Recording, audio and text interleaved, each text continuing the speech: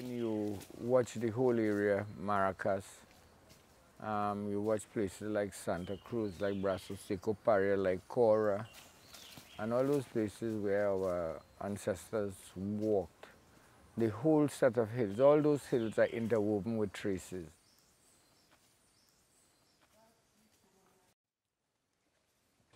There has been a continued presence of indigenous people in Trinidad and Tobago for hundreds of years.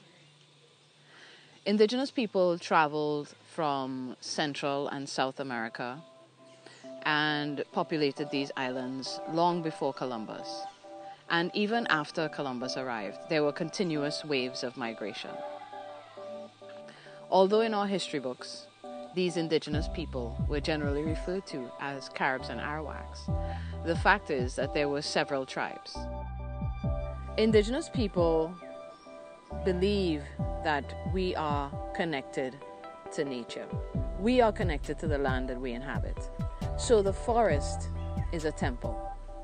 Waterfalls, mountaintops, rivers, oceans, these are all places where we give thanks for our presence and for our connectedness, because we can't exist without each other.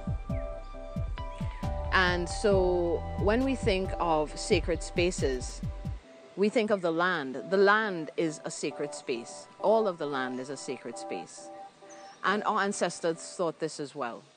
And so at Caurita, we have a rock where there are petroglyphs. And we believe that these are messages from our ancestors.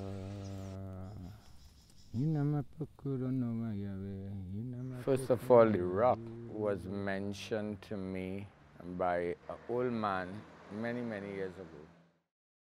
I never really paid any interest in going to find it or anything like that.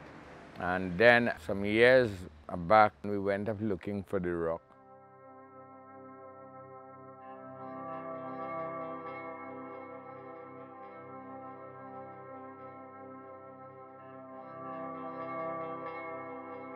The face of the rock is facing south.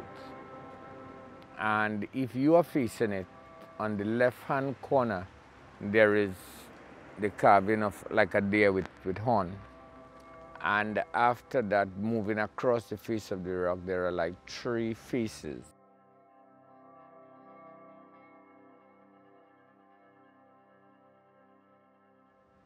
There is a certain energy in the area, certain energy. And it is our belief, after doing ceremonies and our spirituality, that the reason that rock was chosen in that area, it is because the high concentration of energy that one feels there.